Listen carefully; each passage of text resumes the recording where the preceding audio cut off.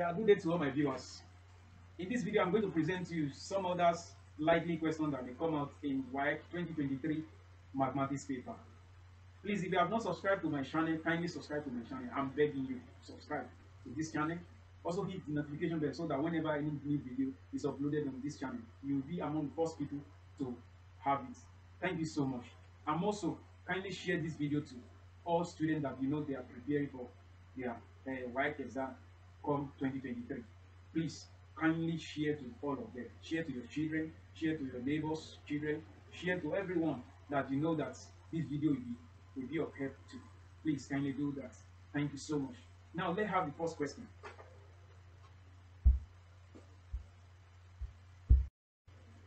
Now, looking at the first question, we are asked to solve an inequality. We are asked to solve for 1 all over x, 1 all over 3 into brackets, open bracket 5 minus 3x, close bracket, less than 2 all over 5, open bracket 3 minus x, close bracket. Okay? Let's take the solution now. Let's have the solution down. Okay?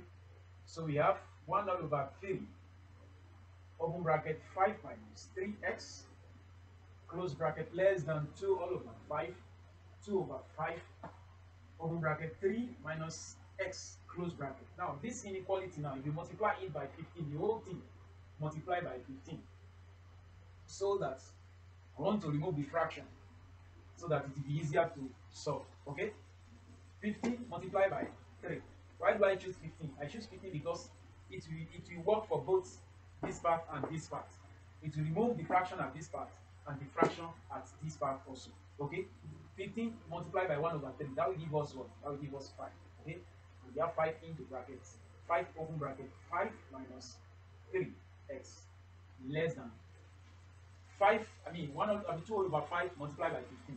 You know, 5 becomes 5 will go in 15 3 times, and 3 times 2, that will give us 6. We have 3 open brackets, 6 open bracket 3 minus x. So you can see that we have a little bit simplified. Now going further to open the bracket or clear up the bracket, we have 5 times 5 to 25. Okay, 5 times minus the negative 3x, that will give us negative 15x. Okay, the inequality sign. So we have 6 times 3, that will give us what? 18. And 6 times negative x, that will give us negative 6x. Okay, so that's the next thing to do is to take the like terms. We bring the terms with x to this side and the terms without x to the other side, or if we do otherwise, we still get the answer. Let's do the other way around. Okay, let's bring all the terms with x to the other side so that we have 25 and 8 taken from this side to this side. Sorry, 18 taken from this side to this side will be minus 18, and we have 25 minus 18 less than minus 6x. Okay, taking negative 15x from this side to this side, it will become positive 15x. Okay, so that's 25 minus 18 will be what? 7. Okay, less than negative 6x plus 15x. That will give us what? That will give us 7. Sorry, that will give us 9x. That will give us 9x. Okay, and if you divide both sides by 9, so that we make x the solid formula, we have everything divided by 9, so that we have 7 all over 9 less than x. Okay, 7 all over 9 less than x. This statement is the same thing as x greater than 7 all over 9. So that is the answer. Now let's take a look at question number 2. He has to make m the subject of the relation k equal to square root of m minus y plus m, all over m plus 1. Okay, now we want to make m the subject of formula in this relation. We're rewriting the relation as k equals to square root of m plus y all over m plus 1 altogether square root. Okay, this at this level we can take the square of both sides. Take the square of both sides so that square we cancel square root and you are left with k squared equal to m plus y all over m plus 1. Sorry, m minus y. Okay, as it is in the question. Okay, now from here we do cross multiplication so that we have k squared into bracket m plus 1 equal to m minus y. And since we are going to make m the solid of the formula, clear off this bracket and bring the terms with m together so that we have k square m plus k square equal to m minus y, which in turn implies that k square m, bringing m to this side will be minus m equals to minus k square minus y. Okay. Now from here, now we can factor out the m so that we have m into bracket k square minus 1 equal to, of course we can factor minus sign, negative sign here, so that we have negative sign outside the bracket, k plus y. Okay, so that you make m, you divide both sides by k square minus 1, and you have m to be equal to negative into brackets, minus open brackets k plus y, everything divided by k squared minus 1. Okay, now from this step, what do? We can as well factor out negative sign here by rewriting this to be, m equals to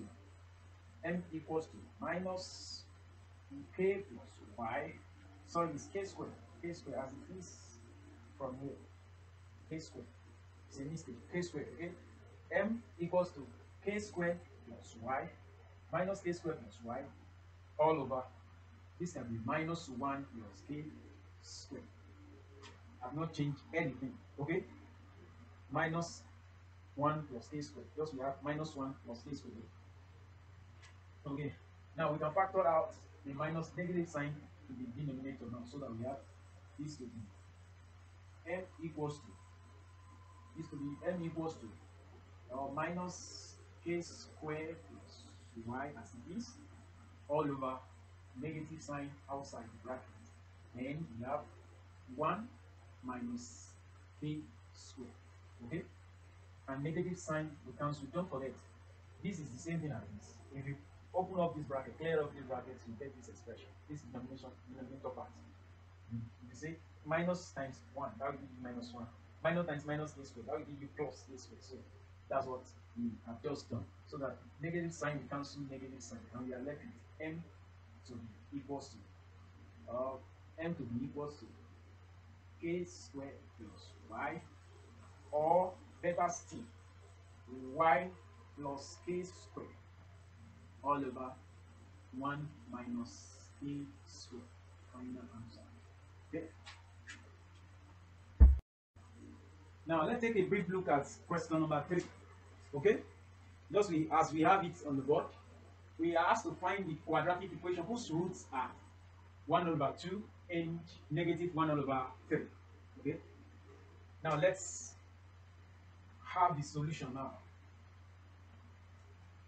If the root of the quadratic equations are 1 over 2 and negative 1 over 3, it means that if the quadratic equation is written in the variable x will be equal to 1 all over 2 or 1 all over, negative 1 all over 3. And with that, you can bring 1 all over 2 to this side and equate it to 0, so that we have x minus half equals to, it implies that x minus half equals to 0, or x plus 1 over 3 equal to 0.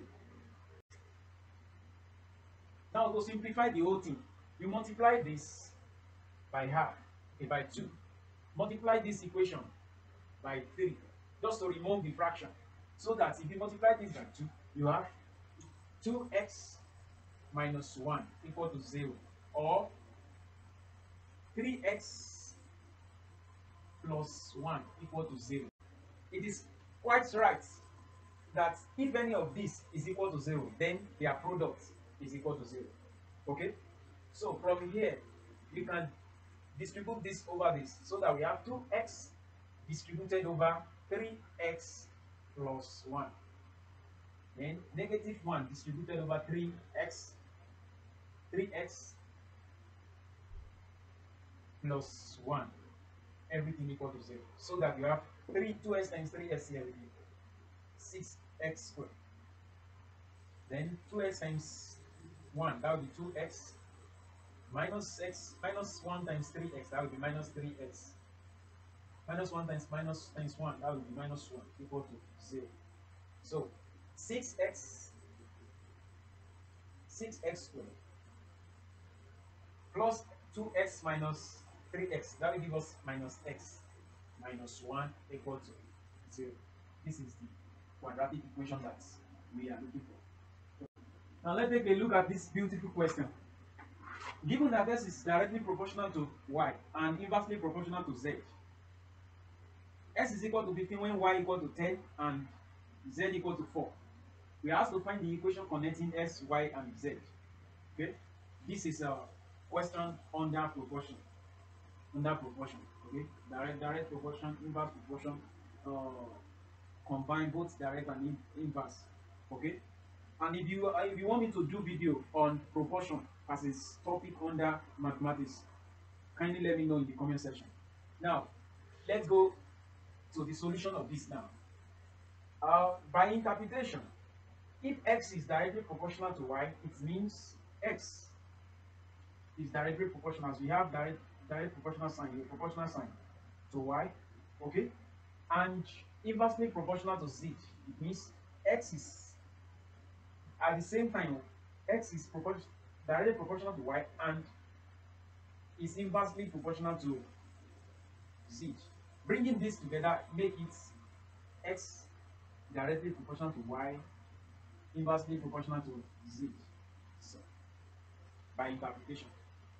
To remove the proportional sign, you introduce proportional constant, which is k. And if you introduce it, this proportional sign will change from proportional sign like this to equal to sign. Then k y all over z or z. Sorry, z. Okay. So let's input or insert the value given to each variable. We have x to be equal to 15. And when x is equal to 15, so y is equal to what? 10. So we have k times 10. Okay? And z is equal to what? 4. So that if you do cross multiplication, you have 15 times 4. That will give you 60 all over 10k. It's not as in 10k Nigeria money. It's not like 10,000 naira. So 10k, okay? So that making k the subject of formula, you have k to be equal to 60 all over 10. In other words, we have divided both sides by 10. So that 10 will cancel 10, we are left with k here. So then 60 divided by 10. So that k will be equal to 6. Okay? This is not the final destination. We still have to find the equation that connects x, y, and z.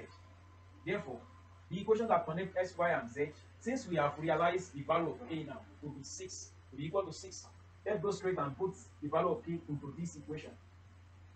And we have it to be x. We have this equation to be x to be equal to 10 plus, that will be 10y all over z. Okay? This is the final answer.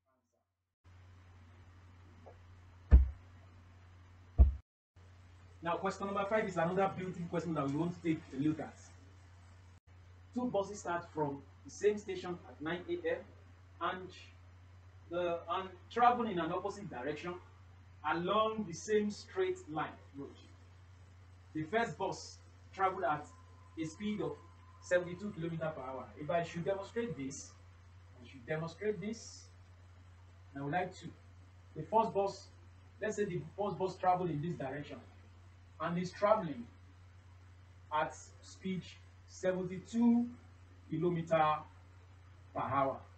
Okay, this is the first bus traveling in this direction, and the second bus is also traveling in this direction and is traveling with speed 48 km/h. Now the question is that at what time? They all start at, let's say, time T equals to 9:00 a.m. Okay? Now, at what time would they have traveled 240 kilometers apart? Don't forget that speed, speed, which I want to denote as S, is defined as distance travel. Distance travel, which I want to denote as D. In this video, I denote it as D all over time taking. Okay? All over time taking, which is denoted as T. So that we are given the first, okay, with the notation now, let me coin out the formula so that we have X, which is speed, equal to D all over T, which is distance traveled all over time.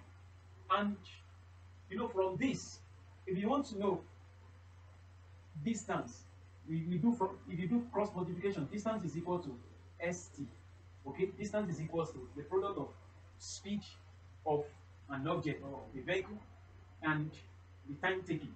Okay, so that the distance that the first vehicle has traveled will be taken as, you know, the first vehicle is moving with a speed of 72 kilometers per hour, so that we have the distance of the first vehicle, so call it distance 1, equals to the speed, which is 72 kilometers per hour. Let's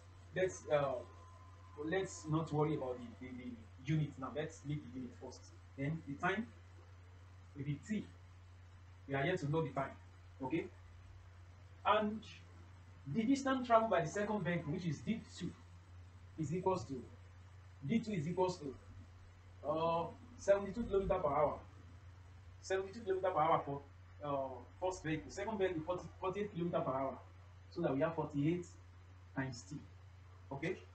So we want to, now we are given that we are given that both of them have traveled 240 kilometers apart. In other words, the total distance both of them have traveled apart is 240. In other words, if we add distance 1, that is D1, which is 72 times T, plus D2, which is 48 times T, okay? If we add it together, we will have the distance of, the distance between both vehicles, which is 240 as it is given in the equation, in the question rather. So from here now, we can go ahead and do what? And factor out T, so that we have T into T open bracket 72 plus 48. Everything equals to 240. Okay? And having done that, 72 plus 48, okay, 2 plus 8, that's 10, we write 0, and 4 plus 7, that is 11, 11 plus 1, that is 12, that is 120. So we have 120t equal to 240. Okay, don't forget we are looking for the time. We are looking for the time at which both of them will have traveled 240 kilometers apart. So the time will be t equal to, you make this subject to formula by dividing both sides by 120. You have t to be equal to 240 divided by 120. And of course, so you have t to be equal to 2 hours. Don't forget, it's in hours, because we are given the speed in kilometer per hour, the speed of the both vehicles in kilometer per hour. Both of them started the journey from the same station at 9 a.m. So the time it has taken them to travel 240 kilometers apart will be 9 a.m. will be equal to 9 a.m. plus 2 hours, and that will give you 11 a.m. So that is that.